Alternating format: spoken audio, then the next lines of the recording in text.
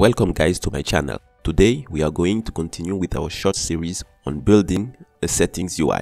In the last video, we created this edit profile page. Today, we are going to create this settings page. If you haven't watched part 1 yet, the link will be in the description below, also in a card in the top right corner. As we did last time, before jumping into the code, let's try to identify the main widget that we will be using to create this page.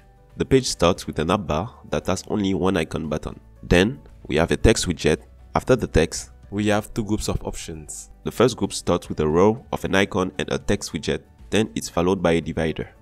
After the divider, we have more rows with text and icon buttons. The second group of options uses practically the same widgets as the first group. The only difference is the widget at the end of each row being a switch instead of an icon. And finally, we have an outlined button to sign out. Now that we have a good idea of the main widgets that we will use to build this design, let's start coding. I have already created the file settings.dart. Now, let's start by creating a stateful widget for the settings page. Then, inside the build method, we'll create the scaffold. Before creating the app bar, let's go back to the edit profile page to implement the navigation from the edit page to the settings page by pressing on the settings icon button. On press navigator of context, push. Let's quickly copy and paste the code from the documentation and change my app to settings page. Flutter will automatically import this settings page for us. Now let's navigate to the settings page. Inside this scaffold, we'll add the app bar. As you can see, Flutter automatically added the back button for us. Let's change the background color of the app bar to theme of context scaffold background color, and override the leading back button using an icon button widget.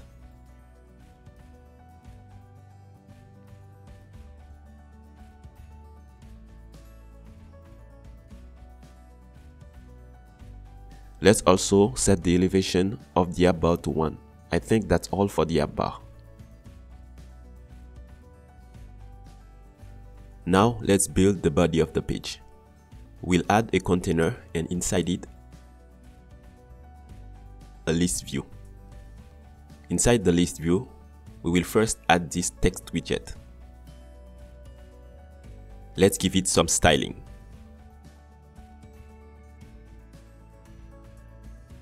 The text is too close to the app bar.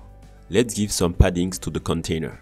We will use the constructor agentSet.only to be able to specify exactly where we want to add the paddings. Now let's create the account options section. We will start with the first row.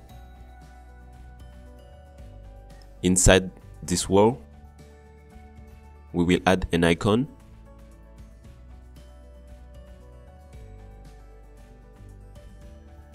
then a text widget.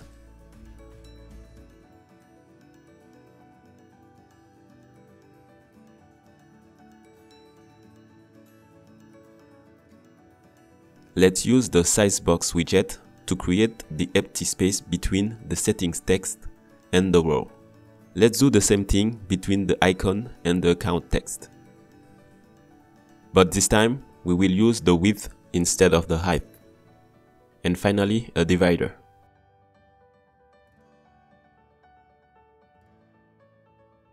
We'll give it a height of 15 and a thickness of 2. Let's create the first option.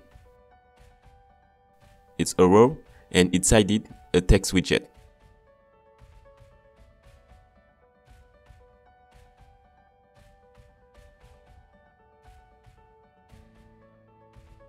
Followed by an icon.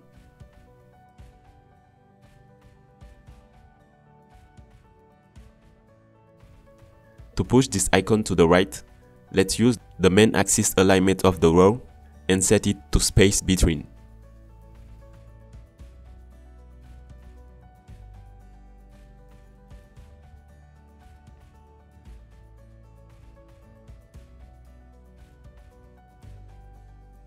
As an example, we can add a gesture detector on the row, and when the user taps on it, it will show a dialog with the actual options.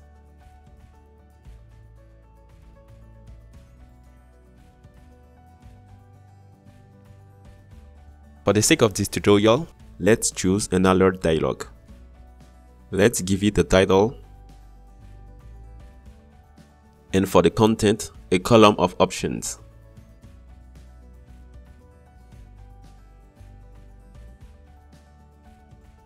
Then a flat button to close. On press, navigator of context pop.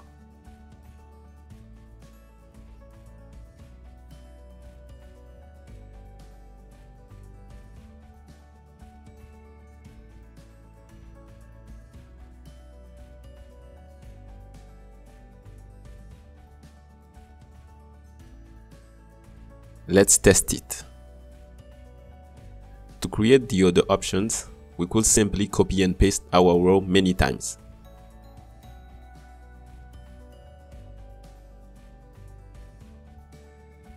But a better way of doing it is to extract it in a method.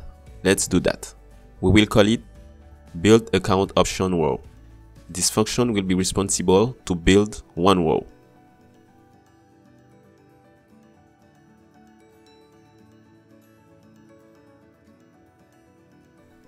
The rows are too close to one another. Let's add some paddings. We'll use the edgeInset.symmetric constructor and set its vertical argument to 8. Now we can pass the option title as argument of this new method. Let's refactor the code.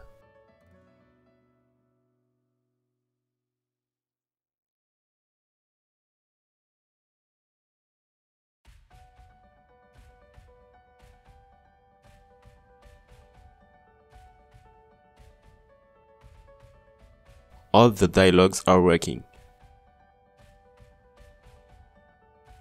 Now, let's create the first part of the notification section.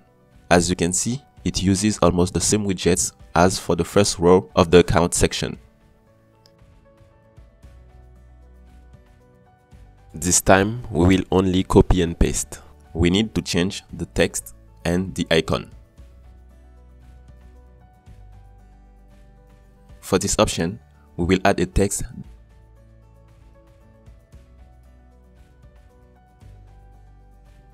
then some styling.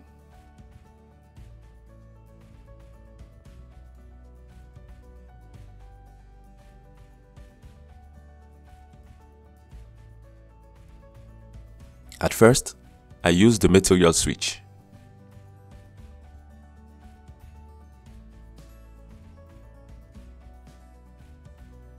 But as you can see, the material switch is not exactly the one that we have in the design. So we will use the Cupertino switch instead. The Cupertino switch is very big. Therefore, we will use the transform widget and scale it to 0.7.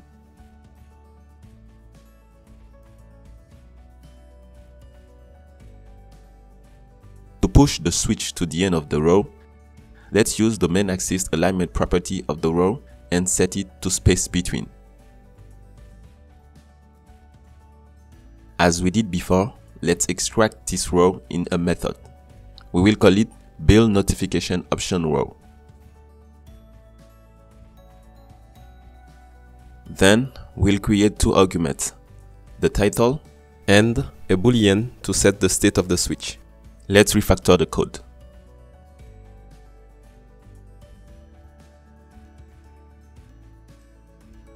Finally, we will create this button using an outline button widget.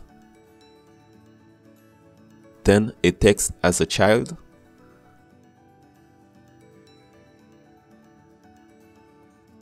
Let's quickly add a size box for some spacings.